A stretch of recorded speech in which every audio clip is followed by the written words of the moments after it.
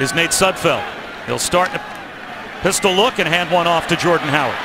And Jordan Howard has been a really nice surprise as well. Like move in the pocket, give Michigan different looks. They don't waste any time. Howard again.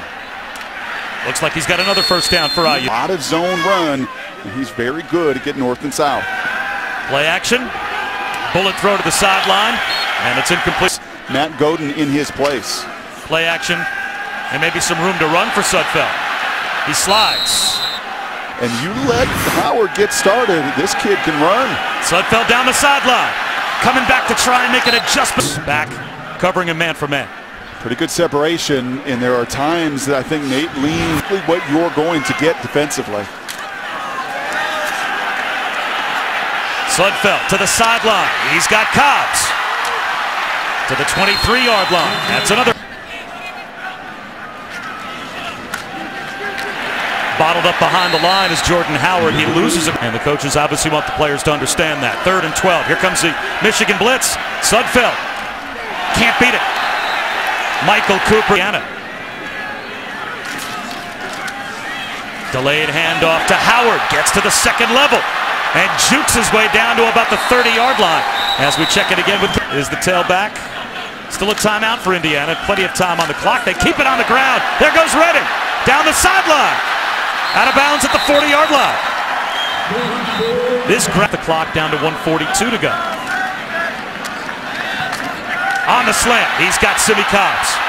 That's first down. Inside the 30-yard line to the 29.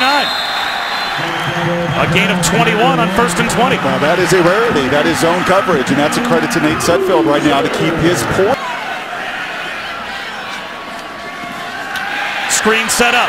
Blockers out in front for Jordan Howard. He's going to walk into the end zone with an Indiana touchdown. Blitz coming. Little pick play out on the edge, and it works for a gain of 5 to Ricky Jones. Back with me, and that fine line between sitting there at the line too long and his lineman falling offside. Sudfeld wastes no time going downfield here. Coming back to make a perfect adjustment to the... So here in the 2nd. Sudfeld to throw again.